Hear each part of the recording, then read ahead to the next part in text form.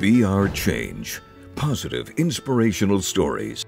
More than 150 flags placed throughout Memorial Gardens to highlight all types of cancer. Every flag that we put out is a representation of somebody's life. It was once known as Pink the Park, raising awareness for breast cancer. But 2 years ago, it became Paint the Park Odessa, the different colors representing different kinds of cancer. I go back to a quote that one of my professors said is, "Inspiration finds you when you're working." A Midland piano store is helping to keep a local college student's dream alive by letting her borrow one of their premier pianos. A little girl shouldn't have to go through that at all. A Midland girl is just 5 years old and fighting cancer. Despite their struggles, her family is keeping the faith. I've just always loved Whataburger. A Midland football player shows his love for Whataburger, and the burger chain is showing him some love back.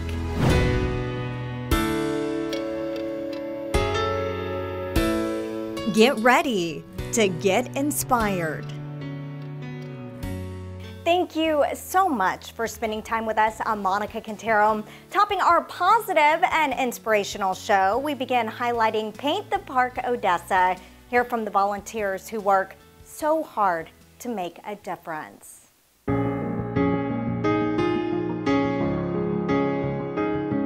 It's a celebration to support cancer survivors. When you drive by to see all those flags waving, it just kind of takes your breath away. It's also a time to honor those who have lost their lives to cancer. What a ray of hope for them that they've survived one more year. It really is hope. It really is a bright spot in a dark journey. And these volunteers, all strong women of faith, have unique stories as to why they got involved. Paint the Park Odessa. They can't kick me out, you know.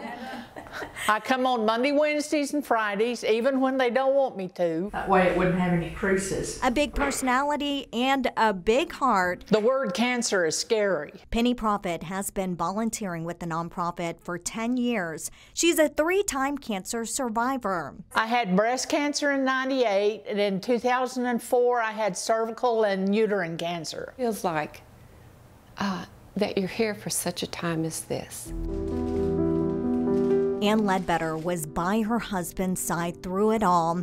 He fought a brave battle, lung and throat cancer. You just feel like you're not in this journey alone, and that means a lot. Ronnie Hampton's story is a bit different. She had no connection to cancer when she started volunteering. A lady in her Sunday school class kept pushing her to do it. I just thought it would be so depressing. And truthfully, I started just so she'd shut up and leave me alone. In the end, she's glad she got involved when her pastor's wife ended up getting cancer. It was a joy to be able to serve her, and then it just made it so much more personal to me.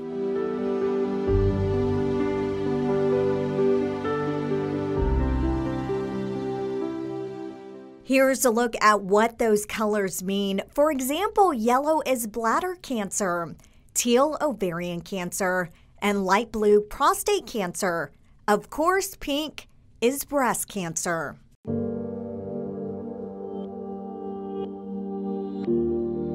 Fortunately, we do have such a giving community. This year, Paint the Park Odessa has sold 169 flags to raise awareness. It all benefits Hope House Odessa, which offers a variety of services to those battling cancer, including a place where cancer patients can stay for free while getting treatment. We do the Trans-Pecos area, we go down to Big Bend, Alpine, Marfa area. We also have people come from New Mexico. It's not just breast cancer, it's colon cancer, it's brain cancer, it's liver cancer. There's also a virtual auction coming up that benefits Hope House Odessa. It's open October 20th and will last through October 25th. For more information, go to our website, yourbasin.com. All of us here at Fox 24 News are also passionate about giving back to our community. We also sponsored a flag These flags will remain up here at Memorial Gardens in Odessa until October 23rd. This has become an area of some amazing tributes in recent times. Back in August, Odessa's strong flags were placed at Memorial Gardens to remember the victims of the August 31st mass shooting, which happened last year. 7 people were murdered in that violent rampage and 25 others injured. Then in September, another incredible sight. 3,000 American flags were placed all throughout the popular Odessa Park to pay tribute to the victims of 9/11.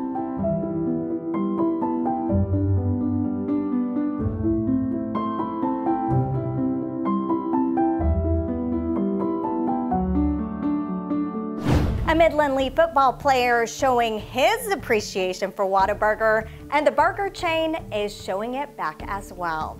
Jonathan Rabe, a senior, painted a Whataburger-themed parking spot in the school's lot, so Whataburger surprised him, giving him free Whataburger for a year. I've just always loved Whataburger, and it's my favorite fast food restaurant. It is a favorite for many folks in our state. Rabe says his favorite Whataburger item is the patty melt. One Midland family fighting an uphill battle. Sadly, their youngest daughter is suffering from cancer. Marca Ramirez has their emotional story. A little girl shouldn't have to go through that at all, and I would, in a million times, I would trade my life to be in that position and not her. On August 14th, Mayra Cortinas and her husband Javier received news no parents want to hear. Their 5-year-old daughter Mia had been diagnosed with leukemia. It's hard. It's a lot of crying. Some days there's depression. Some days we're just trying to, when we see her happy, that keeps us happy. Sometimes when we see her sad, that makes us sad and makes us, hard to want to do anything. But Mia's diagnosis is not the only challenge they are facing.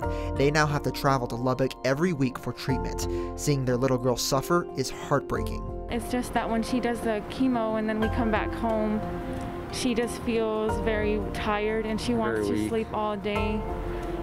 She doesn't want to eat too much. She just wants to just mope around and just kind of be left alone. So, despite the long battle Mia will face, they say their daughter is remaining positive. She's always making us laugh and everything, which keeps us more positive about her treatment and everything. She's always talking about being a princess. That's all she always wants to be. And while Mia is helping them smile along the way, they hope to overcome this challenge together. I know we're going to have ups and downs throughout the whole treatment, but we are trying to stay positive, and we have faith, that everything is going to be okay.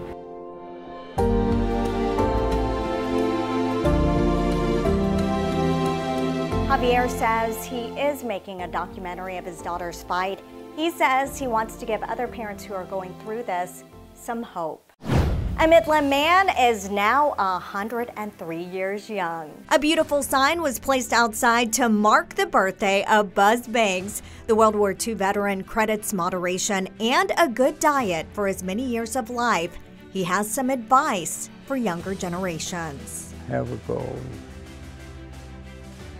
I think every young guy needs to have a goal, something to reach for. Some great advice, Mr. Banks says. His favorite part of living in Midland is the people. Medical Center Hospital given a prestigious award. The hospital was presented with the Stroke Gold Plus Quality Achievement Award. The American Heart Association gives out the award to hospitals with the best treatments for stroke patients. A family in Odessa got a whole lot bigger after welcoming quintuplets. According to ORMC, this is the first set of quintuplets in the West Texas region. Health officials say quintuplets are very rare. In fact, there is only a 1 in 60 million chance. One of the doctors who performed the delivery back in August says it was a very rewarding experience. Especially in these COVID times, with everything being shut down and everything is not as relaxed as it was before. We had so many hurdles, but we did good, and at the end the hard work has paid off, and it's so much rewarding to the whole team. Congratulations to them. Health officials say all 5 babies are healthy. A sister here in the Basin is taking her kindness to new levels. she's giving her brother the gift of second chances. Jiyeon Kim has their touching story. They said that it was a small kidney, but it was powerful, that it started working instantly. For Abby Hernandez, it was a no-brainer, giving a small part of herself to her brother Oscar, who she says gave her everything. He's taught me everything as far as like sports and, you know, how to be that girly, tomboyish. Oscar was diagnosed with nephrotic syndrome at just 2 years old, sending him down years of dialysis and a failed transplant. The whole family was tested, hoping to be a donor match, but their prayers weren't answered until their youngest, Abby. You hear about it, but then when it hits like your family, it hits home, you know, so I guess giving him that opportunity to be able to do those things that he couldn't do before is what really what really drove me to give him my kidney. The two siblings, 6 years apart in age, but in the era of 6 feet apart, they've never felt closer. The day after the transplant, he did FaceTime me and he was just like, well, I just want to thank you. I just feel super blessed to have you as a sister. And he's like, you cannot be replaced. We just had like a little moment and it was very special because I feel like siblings don't really have moments like that. For Abby, she's simply glad it gives Oscar a second chance at life. But for those who know her best, it's yet another reminder of her selflessness. She has a heart that's clearly, obviously bigger, way bigger than her body and bigger than really probably than 5 people's, because she just really genuinely cares. How amazing of a thing and how selfless.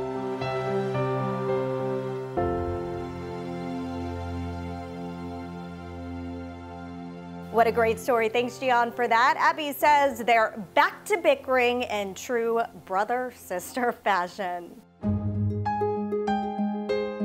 It all stems from our West Texas roots and who we are. Two sisters from Odessa starting a designer handbag line. From traditional Mexican food to Mexican sweetbread, learn more about the culture as part of Hispanic Heritage Month. It was always more about the people that came in. After almost half a century in downtown Odessa, a business is closing its doors, but the owner has a bright future ahead. Our hope, you be inspired, be our change.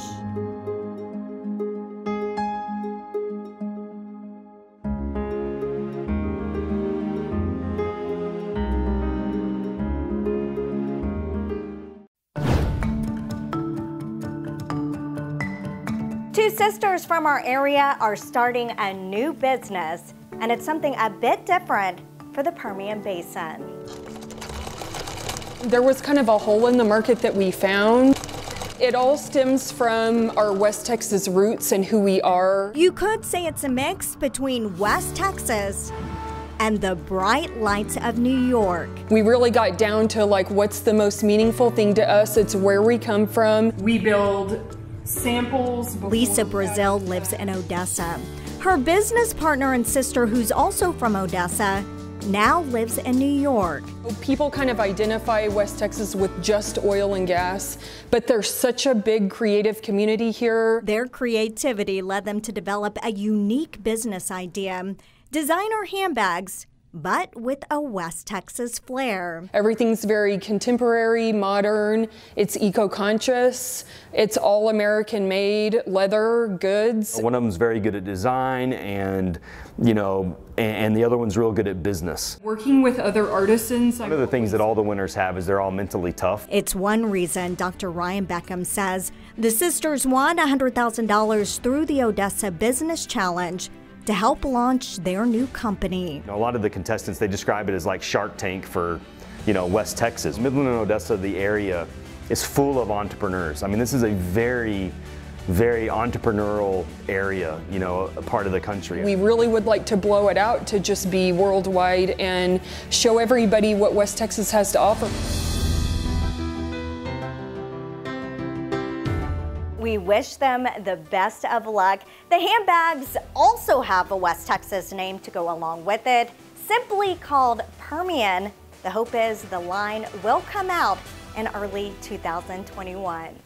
In honor of Hispanic Heritage Month, we're highlighting the Hispanic culture across the Basin.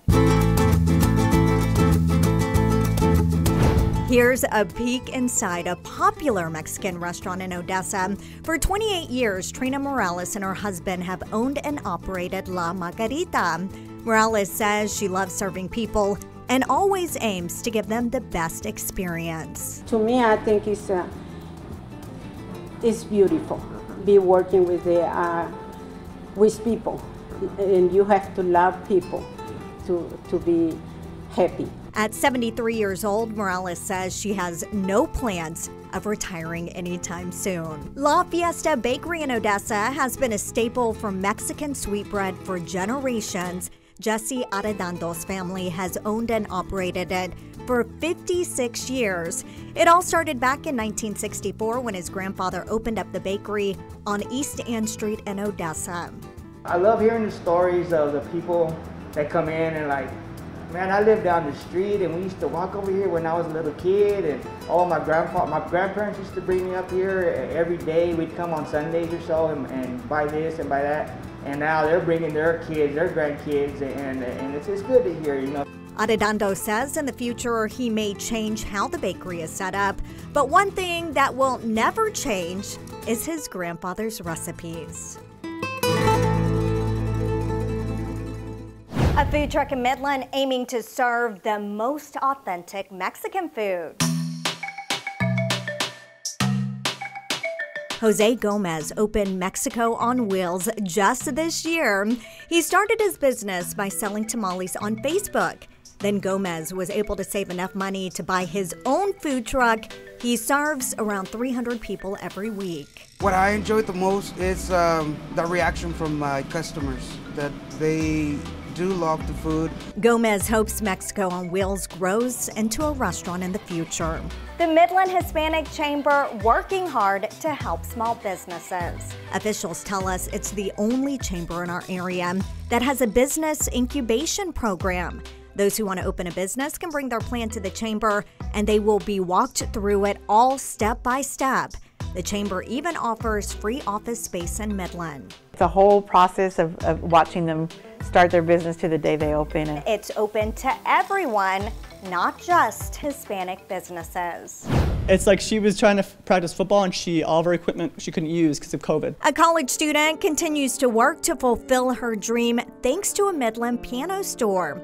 We've had girls in tears because they had a blanket to sleep with. And the Basin Dream Center giving some young women hope.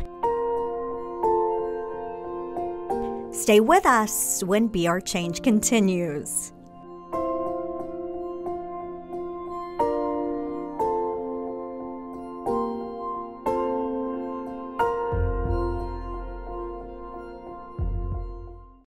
The owners of a piano store here in the Basin going above and beyond to help a student finish her senior year of college. They're the sounds of her future. A future almost shattered because of COVID-19. I was completely devastated when I had to leave my school. Azalea Rivas is a senior at UTPB, majoring in music education. As a senior, it's very important for me to have a real acoustic instrument to play on. It was really important that somebody help her, and we were happy we could do that. And they helped Rivas in a big way. Piano Works Gallery in Midland is graciously letting her borrow one of their premier pianos to keep up her skills. She was like out there with no equipment and there was no way for her to grow. It makes you realize maybe you are on the right path, you know? Maybe you were chosen to give this instrument to because you're on the right path and you're going to do great things. This UTPB student is already doing great things. She too gives back by giving lessons to students in her hometown of Kermit. It's very fulfilling. And my heart is full and blossoming for this young girl. Very happy for her and just really excited that she's going to continue to grow. She is very talented and a lot of giving going on there. Rivas hopes to one day teach elementary. A West Texas staple back in business. Fiddlesticks Farms in Midland is known for being a family adventure where folks can also interact with farm animals. Recently, it opened its doors again to visitors for the fall season. Here at the farm, there's plenty of room for social distancing, so I doubt that you'll see many people wearing masks. There's also a 7-acre pumpkin patch there, a spot where many people like to take pictures.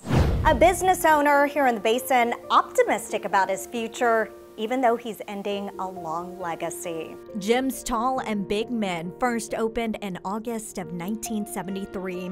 David Simpson actually started working at the store at the young age of 6. But Simpson is nearing retirement. He will close his doors one last time, October 31st. It's been almost a sense of identity. You know, I can remember being the only little kid in junior high who walked around with business cards in his pocket to give to teachers and other adults to come in to see my family business. David's next chapter includes giving back even more in our community. He's the incoming president of the United Way for 2021. A special home in Midland transforming the lives of young women who age out of foster care. It's called Basin Dream Center for Orphans and is a transitional living center. It helps women between the ages of 17 and 24. The mission to provide safe, secure housing options. Since starting in 2017, it's helped 28 young women. A mattress is really important, and blankets. We've had girls in tears because they had a blanket to sleep with. One of our students only had a towel to sleep with. So it's pretty impactful. This free program helps the young women for 1 to 2 years. The community is now able to help a local organization build homes for low-income families. Because of this pandemic, Habitat for Humanity was forced to turn away volunteers. Since then, they have still been at work building houses for families in need. But they tell us they heavily rely on volunteers. The folks that apply for our program and are going to be buying these houses don't really have time to wait. And so we are still building with our employees and our regular construction staff. If you or your company might be interested in partnering with Habitat for Humanity, you can reach out to their main office. The volunteer that comes through the door and gives them a smile with their food, that's probably the only face that they see in a day. Love letters to encourage our senior citizens. We're doing a fantastic job with our students of making sure to keep things positive. And a high school men's choir group wins a special award. That's when Be Our Change continues.